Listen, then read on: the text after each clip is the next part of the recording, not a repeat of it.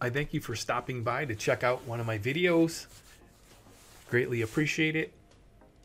And today I'm just going to be talking about the new Raspberry Pi 5 that's been announced. As I'm showing on the screen, it looks like you'll be able to get it soon if you've ever used one before. If you haven't, maybe you should take a look and watch the video. I will show some of the things you can build with it and just talk about the new hardware and briefly mention the new operating system. This new Raspberry Pi 5 is used millions, maybe hundreds of millions of times around the world. And the new one is 2 to 3 times better or faster and more powerful and has more capabilities, and it will be amazing to see what can be done with it. The price range looks like it'll be 60 to 80 US dollars, and it will include a new Pi operating system, first party. So those are all really exciting things. Stay tuned to check out the rest of the video. So I wanted to make a quick video about a great new product that looks like it's coming in October 2023, and that is the Raspberry Pi 5. So I pulled up a couple different web pages here from their website to take a quick look at what they're saying about the new product and a little bit of history behind it. So this was released on 9/28/2023, the day this video should go live. They're going to be releasing the Raspberry Pi 5 at the end of October, priced at $60 for the 4 GB variant and $80 for the 8 GB variant, plus your local taxes. They say pretty much every aspect of the platform's been upgraded, and we'll take a quick look at that. If we go to this other page for a moment, we can see here it has 2 to 3 times the speed of the previous generation, featuring silicon designed in-house for the best possible experience.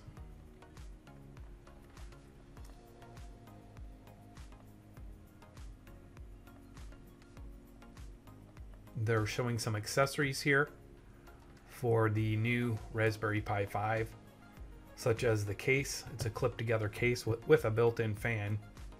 And the new design provides full access to the GPIO pins and allows for case stacking.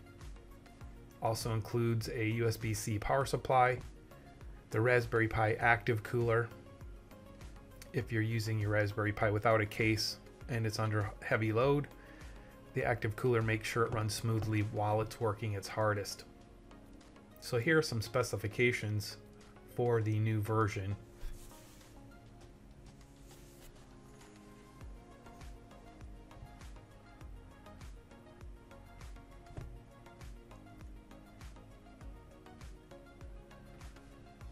They're saying here that you can pre-order it with your favorite resellers, so you can find that link here if you're interested. You'll need the latest version of the Raspberry Pi OS Bookworm for your Raspberry Pi 5, and Bookworm will launch in mid-October for the operating system. And this is a higher performance computer, so it will require the newer power supply. They recommend 5 volts, 5 amps USB-C power supply with 27 watts. So let's go back to the main page and take a look at a few other things here.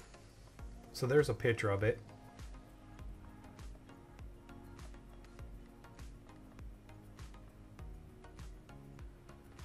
And I think a little bit of history is interesting. Back in June 2020,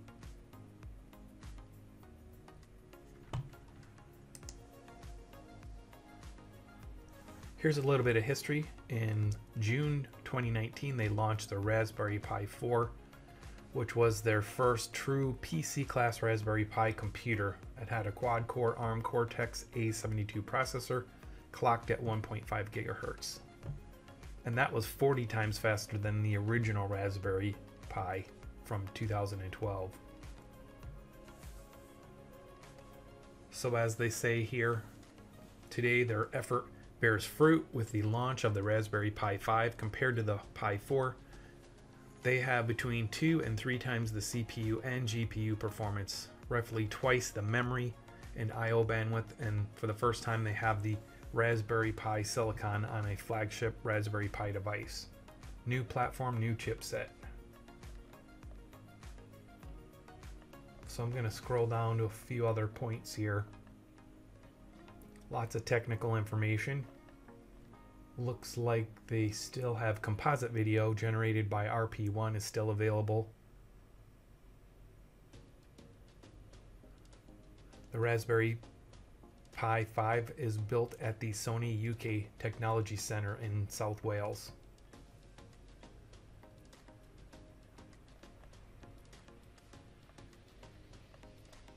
And we already looked at the accessories.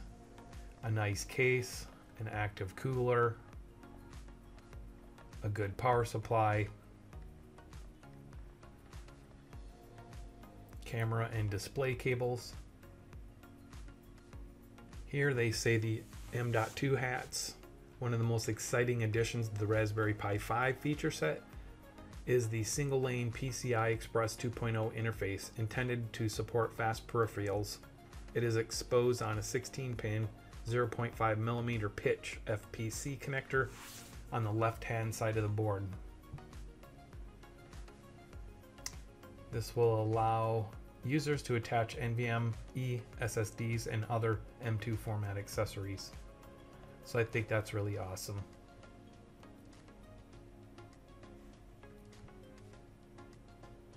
And looks like they're going to have a new Raspberry Pi beginner's guide available, and here they've sourced a Panasonic lithium rechargeable coin cell with a pre-fitted 2-pin JST plug, $5. And this is important, a new better Raspberry Pi OS. In parallel with the final stages of the Raspberry Pi 5, their software team has been busy developing a new version of the Raspberry Pi OS, the official first-party operating system for Raspberry Pi devices. This is based on the most recent release of Debian, codename Bookworm, and incorporates numerous enhancements, notably the transition from X11 to the Wayfire Wayland compositor on Raspberry Pi 4 and 5. The OS will launch in mid-October and will be the sole supported first-party operating system for the Raspberry Pi 5. Keep checking back here and they will tell you some more news about the OS. You'll be able to download it shortly before the Pi 5 arrives on shelves in late October. And this is pretty interesting here, giving credit. Bringing Raspberry Pi 5 to life has been a 7-year, $25 million endeavor involving tens of organizations and hundreds of individuals. And they have a list here who they're thanking. And there's a lot of comments, a lot of excitement about the product. And there's so many things to do with Raspberry Pis. If you've never used them before, you may want to take a look. They're a lot of fun to work with. And again, pretty much limitless different things you can experiment and use them for. And they're used all around the world. And so I pulled up a web page here. At some point in the past, I had put together a Raspberry Pi Kubernetes cluster. So I just typed in Google search Raspberry Pi Kubernetes cluster, and the first link that came up, I believe, was one of the tutorials that I had followed at that point. And so here, this shows it's 6 steps how to build a Raspberry Pi Kubernetes cluster using micro K8S. So they show you how to build a lightweight, fast, enterprise-grade Kubernetes, which is pretty fun to play around with and set up like virtual workloads and applications. So I would imagine there'll be new instructions and information coming out on building Kubernetes clusters with the latest version of the Raspberry Pi. Down here at the bottom right, it says 44 minutes to go. There are quite a few directions, and if you use 4 of the Raspberry Pis, you have to do certain things on all of them, so it can take some time.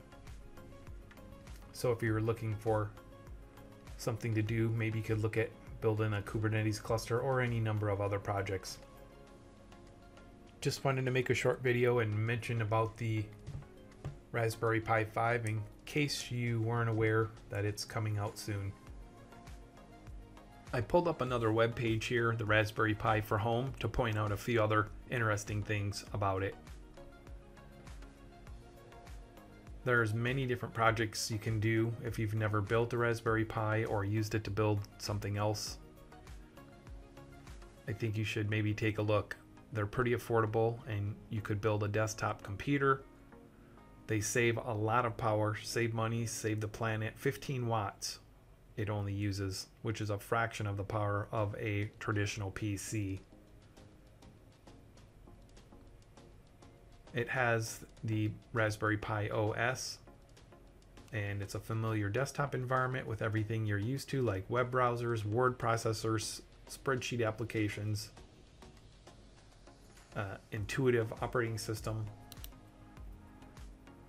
If you need to support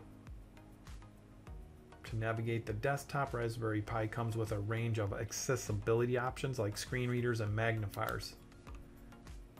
It receives regular free updates, ensuring the Raspberry Pi features the latest accessibility options, upgrades, and security patches. And here is a sample of some of the projects. Build your own weather satellite receiving station, collect data from space, build a plug-and-play Raspberry Pi USB webcam, a super slim smart mirror. And if I click on more tutorials, it takes us to another page which shows many other projects. A Raspberry Pi flight tracker, using a Raspberry Pi in kiosk mode, building a Raspberry Pi Pico Ironman arc reactor, block ads on everyday device in your house or on every device in your house with a Raspberry Pi and Pi hole. Add ambient lighting to your TV with Raspberry Pi. Control 3D printers. Set up a UK train time display. Play retro games on your Raspberry Pi with RetroPie. You can build a network attached storage and a Raspberry Pi cluster, which I mentioned in another part of the video about Kubernetes clusters, and the list goes on and on. They're a lot of fun to work with, and I'm very happy to see this new version is available. If you like this channel, please like and subscribe and hit the bell icon to be notified when I post new content.